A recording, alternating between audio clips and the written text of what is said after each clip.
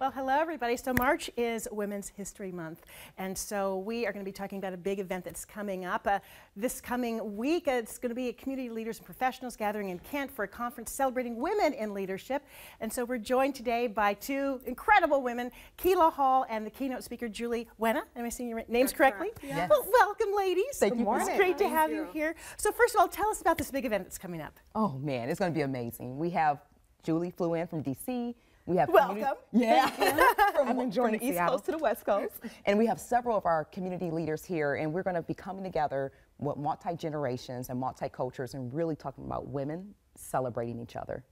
That's what it's going to be about. When you say different cultures, different professions, what's the purpose of this event? The purpose of this event really is to be able to celebrate women, for us to be able to recognize our gifts, our talents, and our abilities, and be able to come together and be able to really celebrate. I mean, we have keynotes coming in speaking about resiliency, how you can not only get into STEM careers, but be able to sustain the sustainability for women. And Julie, what is the message of your keynote?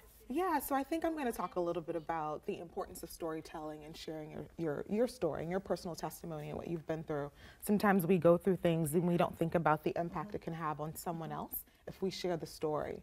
What is your story? If you can, it's hard to tell us in 30 no, seconds, but what is your story that you want people to know? You know, I think my story is, you know, being a first-generation Nigerian immigrant and the things that I've seen and I've experienced.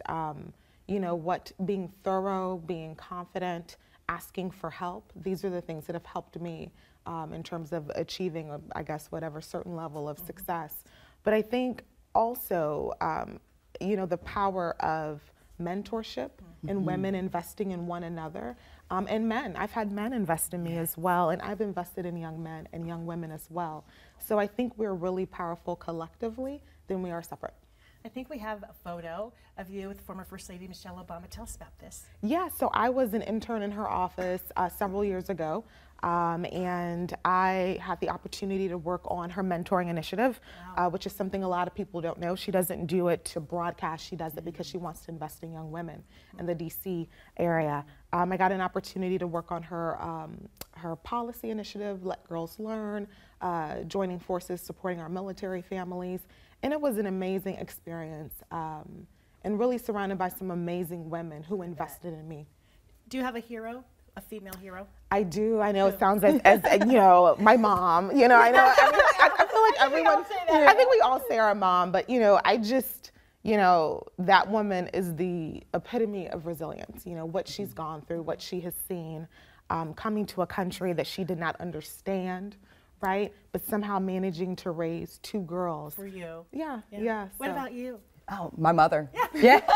Sacrifice is my mom. I'm a first-generation college graduate, 5 girls, 1 brother, and my mom sacrificed even her high school education to make sure that her daughters were able to go further and get PhDs and get several master's degrees. Wow. Yeah, but outside of that, Maya Angelou. Yes. Same here. Sure. Yeah, Maya Angelou.